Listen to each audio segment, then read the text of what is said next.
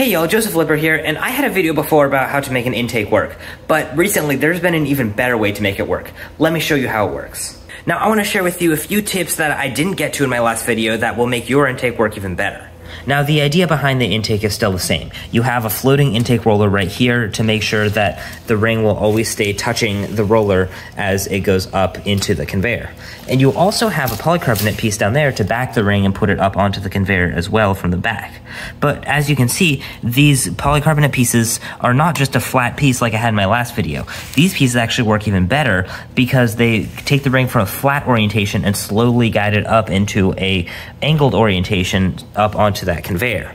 But the reason that this is better is because you're slowly changing the angle of the ring. It'll have an easier time going up than if you just suddenly had an angled piece and tried to push it up like that. And that'll make your intake roller work even better because it has less work at once to do. It'll slowly push it up into that conveyor and it'll work even better.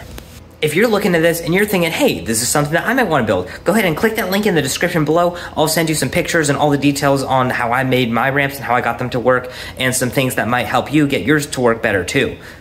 Now to make sure you get the right shape, I would suggest getting a little bit of clearance under this piece between the piece and the floor. Keep in mind if you're on a hard floor that your robot will sink into the tiles a little bit, so you gotta keep that in mind too. But just keep this a little bit above the floor, that way the ring can just slide up it just like that, and you don't have any danger of this hitting the floor as you drive around. Now, two more things. I would suggest making this front roller here out of a high-strength shaft. And the reason is when you're crashing into other robots and other goals and, you know, the field elements and stuff, it'll keep this shaft from bending because this shaft is going to get a lot of force on it. And if it's a high-strength shaft, it's not going to bend.